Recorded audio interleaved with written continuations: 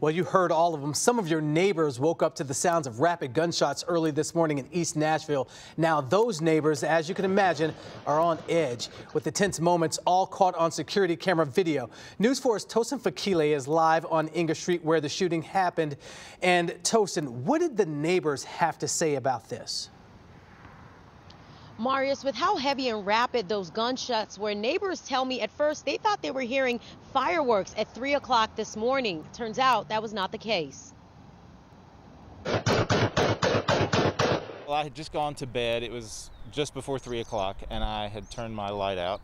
And I heard, because of the way my house is situated, I heard the sound and I could see flashes outside the tops of my window. And I thought for a second that it was fireworks, and then I realized pretty quickly that it wasn't fireworks. A shootout caught on camera. Police say it looks like two people were shooting at each other, and you can hear from the video several shots were fired. Do you know how many shots you may have heard? It seemed to be about 14 or so, but you could tell there were shots overlapping like it was two guns. So I'm not 100% sure. And it seems one house took the brunt of the shooting. The homeowners did not want to go on camera for fear of retaliation, but I counted about 12 bullet holes in their home.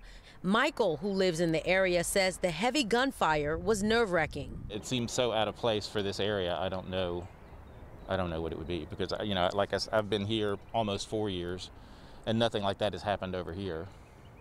You know, I hear stuff out in the area, but not here so much.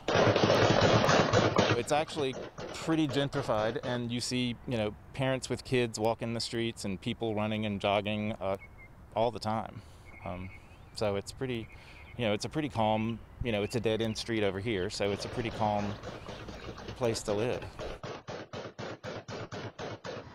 Now, the homeowner with the bullet holes was pretty shaken up. He told me he's lived around that area for about 20 years and keeps to himself and just cannot understand why someone would do what they did. Now, in that security home footage, you could see a person or two running away from the scene. Now, Marius, police tells News 4 that nobody was hurt or injured in that shooting, but this case is still under investigation.